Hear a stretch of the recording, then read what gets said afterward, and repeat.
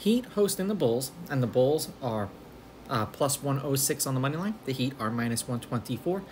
The over-under is fallen to 205, and the Heat are 1.5-point home favorites. Now, these are the overnight odds. They're going to change the closer we get to tip-off tomorrow.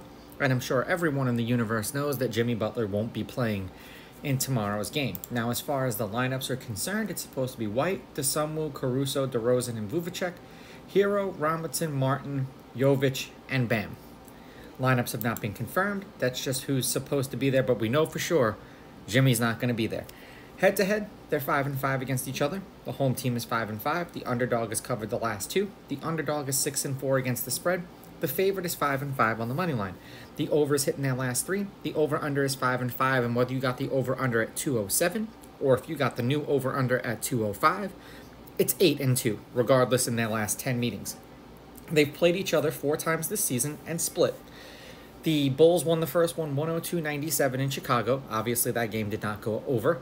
Then the Heat won 118-100 with this over-under. It went over. Then the Bulls won 124-116 in Miami. Obviously, another over. And then the Heat won 118-116 in Miami. Another over.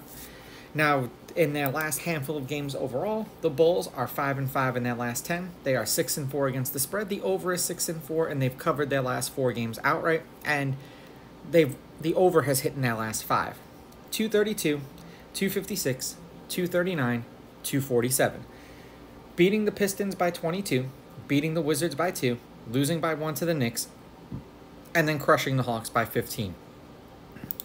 And for the Heat, they're 6-4 in their last 10, 6-3-1 against the spread, and the over is 9-1 in their last 10. The over is hitting their last 3. They are 2-2 in their last 4. There was a total of 203, 228, 221, and then 209 points. Losing by 19 to the Mavericks, then back-to-back victories over the Raptors by 22 and by 15, and then losing by 1 to the Heat. I would not be the least bit surprised if the Heat won this game tomorrow. I really wouldn't, but I'm going to lean a little bit more with the Bulls just because they're going to have a little bit more of a healthier roster, and seemingly when Butler doesn't play, the games go over, so the fact that this over-under fell is baffling to me. I'm going to take the Bulls with the money line. I'll take the Bulls getting the points, and I will go over. These are just my picks. If you disagree, please go with your gut, and please bet responsibly.